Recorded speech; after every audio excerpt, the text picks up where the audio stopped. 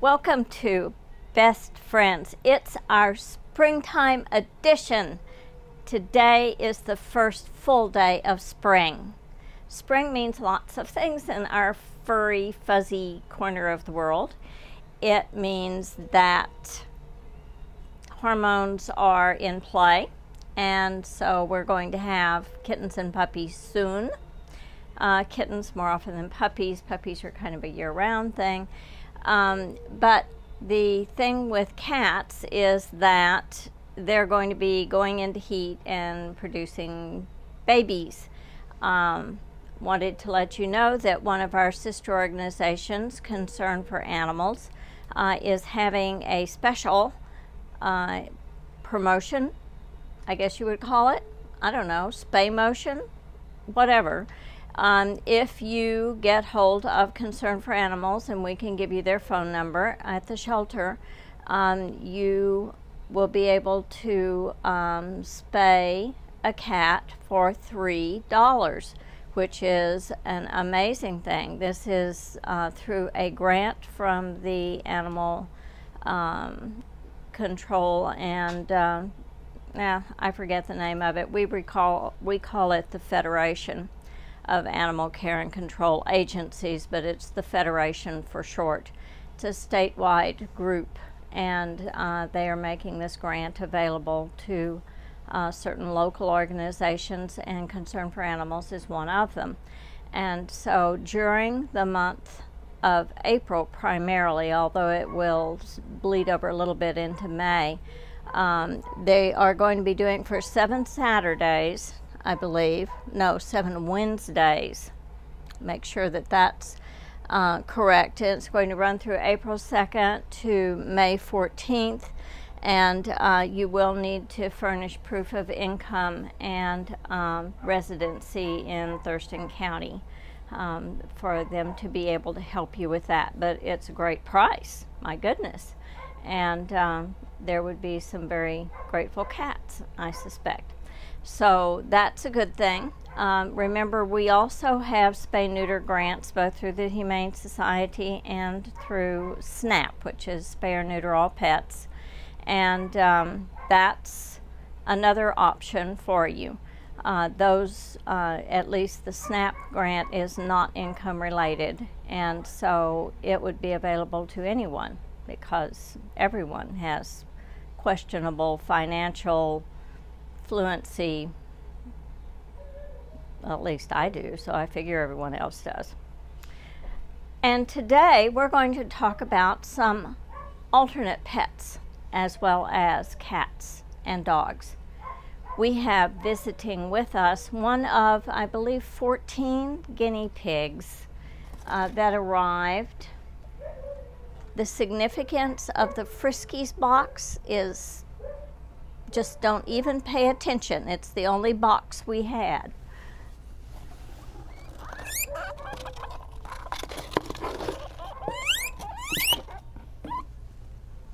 It's a very chatty little guinea pig. They all are, you know. Oh, yes, well, and very young, too. It's a baby. And it would really rather be in a box. Luck of the draw, it got me. Anyway, they are adorable little fellas, and they are good pets. So, if you're interested, come on by. We have quite an assortment, and all of them would be happy to chat with you.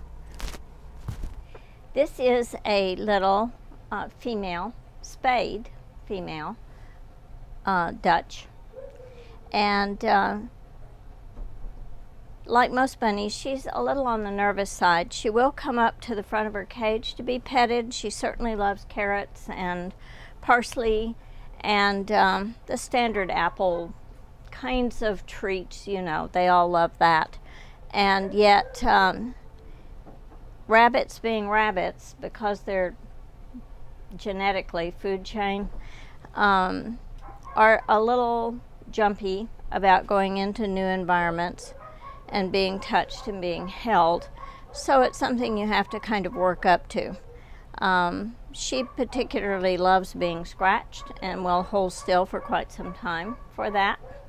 And I always find that an admirable trait in a rabbit. And she has some other wonderful things about her. Her lovely spots and a wonderful fur coat.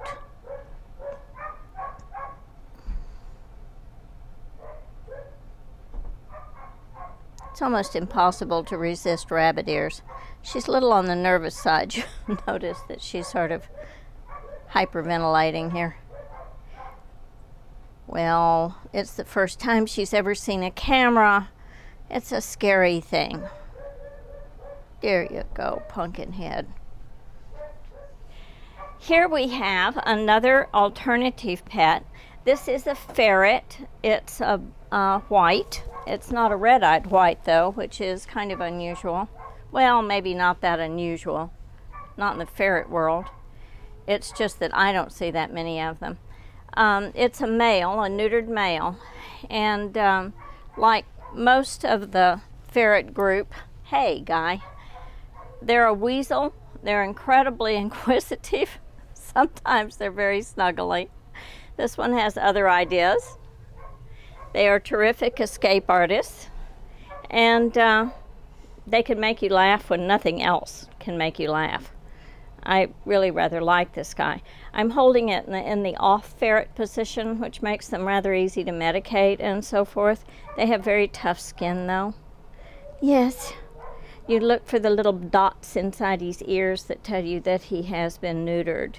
And that's always kind of a reassuring thing. They're also usually descented when you find those dots, which is kind of nice because they belong to a group called Mustelidae, which is pretty descriptive, isn't it? Wow. Eudaferret. I love ferrets. Some things that you need to know about ferrets is that they are included in the state law requiring rabies immunization, and they are terrific at getting out of things. One of the main reasons we see ferrets is not because people have given them up, it's because they have gone visiting the neighbors and the neighbors have no idea what to do with them. And so they end up here. They are a great pet, but not if you already have rodents or birds in your house, because they are predators and they don't change their personality or their genetic makeup just because they're also pets, so bear that in mind. This guy is a neutered male. He had probably been stray for a while when we ended up with him. He had an abscessed canine that we had to have pulled. He had a full complement of parasites, ear mites, fleas, worms of every description, and they are now gone, gone, gone, and gone. And he's very glad, and he is ready to go home and be a terrific pet, because that is exactly what he is.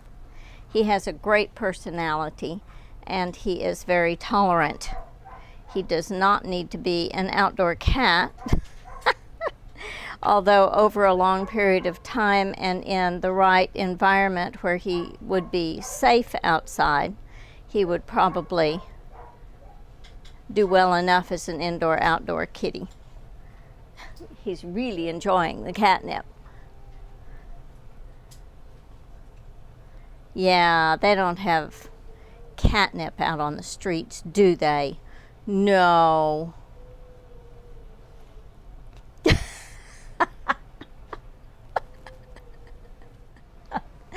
This little female, we have a theme going here, black and white. You notice the black and white rabbit, the white ferret, the black and white cat, the black cat.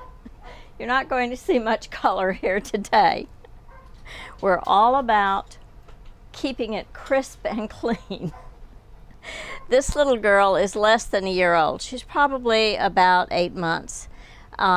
She just had her first rabies immunization this morning. If she's looking a little more alert than usual, she's still trying to figure that one out. But this is going to be a good pet for any kind of family. I think she needs to be an indoor cat for quite a while before she gets her sense of familiarity with your environment firmly settled in her mind. Sometimes when cats come in as strays, when they've been left to their own devices, being inside the house for a while kind of helps reset their sense of belonging. Cats really relate better to place than to people, and establishing your home as her place is very important. That's one of the reasons that there's so many issues about moving when you have cats. It's one of those things that's very unsettling for them. I think she is just gorgeous. She has a great coat. It's that black that looks like it shines from the inside. So pretty. This little girl is slightly older than the last one that you saw, and she is, her family was military and was transferred to an area where they cannot keep pets, and so she came here to us. She has remarkable markings on her coat. It's so pretty. She has a white vest that has a black line through it. It really looks like she's wearing some kind of fancy shirt. Wonderful, healthy girl. I love the white whiskers against that black coat, and she is extremely affectionate. Very loving girl.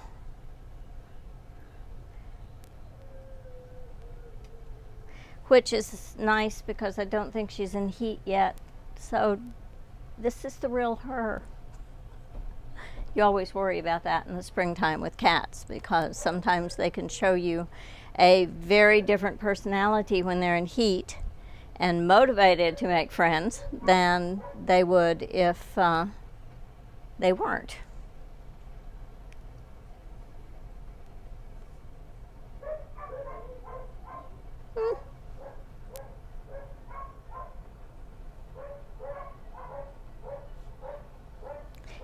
Anyway, good choice. This is a very affectionate cat.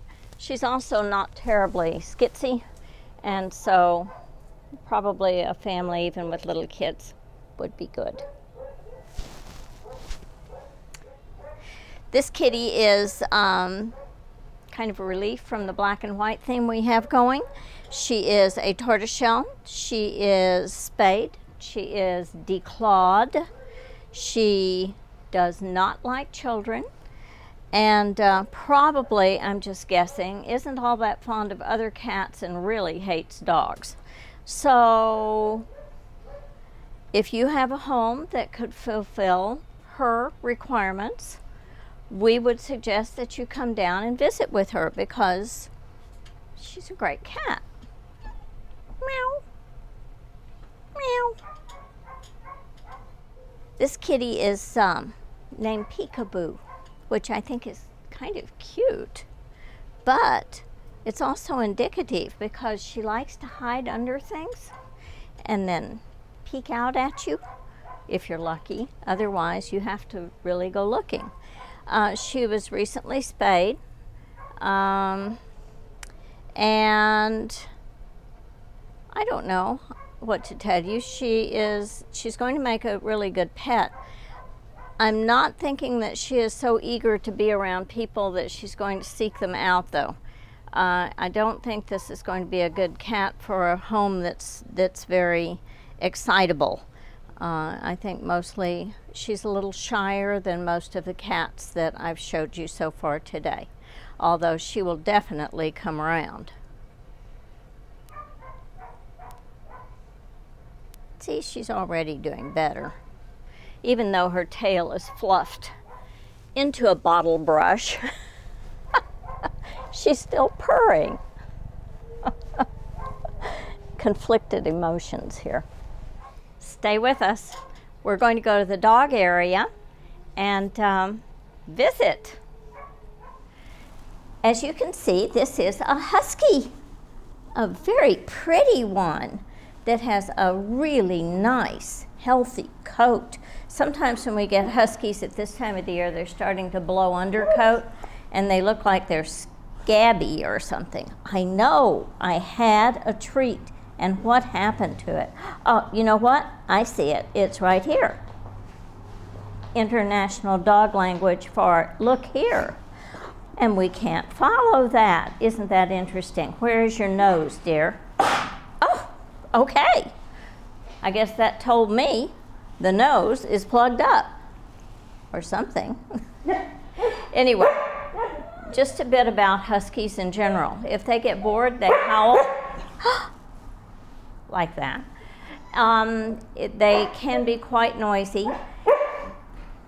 They also tend to have a mind of their own. So training is sort of a must. At least they know what they're supposed to do then, or so do you, even if they don't do it.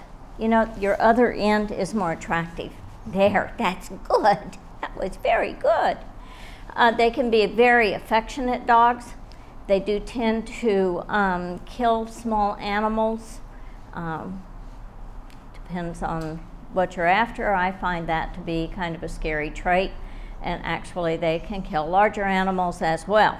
But normally, that's in other settings. You have to have a 6-foot fence if you're going to adopt this dog. Oh, she finally found it. What a good girl. Because they are also escape artists. Yes, besides running the Iditarod, they can make it into the next county in the blink of an eye. But beyond that, they also make very good pets for a family that understands them and understands that the beautiful package that's wrapped around these genetics is something that you love while making sure they don't get themselves in trouble. This is Brownie. Brownie's one of our, well, I wouldn't exactly call him geriatric, but he is an older dog. He's approaching 10. And he came to us in kind of scary shape in the sense that his tail had been broken at some point, and we had to have it amputated because there was no feeling in it at all. He's very food motivated, as you can see, which is a good thing if you want to bond with the dog. He has a very soft mouth. We really would not recommend that he be around small children. We don't know his past. We do think that he's like an Akita Lab mix. I know. Yes, that was very good. He is neutered, and if you need a quieter dog to share time with and go on leisurely walks and do things like that, then Brownie would be a very good choice.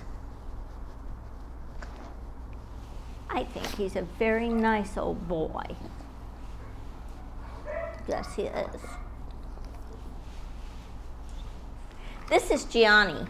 Gianni is a neutered male. He's already chipped and everything. He came back to us now. Yay, owner, when you find that it's not possible to hold on to a pet because lives change, then it's best to bring it back to the shelter that you adopted it from, at least try, because they have an obligation to the dog, or at least we feel we do. And Gianni's a good example. He's a herding breed, and when he was adopted from us, he was a small puppy. Now, he is, I know, you are so cute. Yes, you are. Now, he may not have his own group of sheep. We don't require that for our herding breeds, but we do require secure confinement, because you don't need him out herding pedestrians, and that's what he would do. He also has some separation anxiety, which is not impossible to work with, but it is better if there is somebody home with him all the time, or if he is simply with someone all the time. That means that he would be a pretty good go-to-work-with-you dog. He might be a pretty good stay in the car for short periods dog, although I would never trust one fresh out of the shelter in my car alone. That would be a disaster. And especially for one that you know has separation anxiety.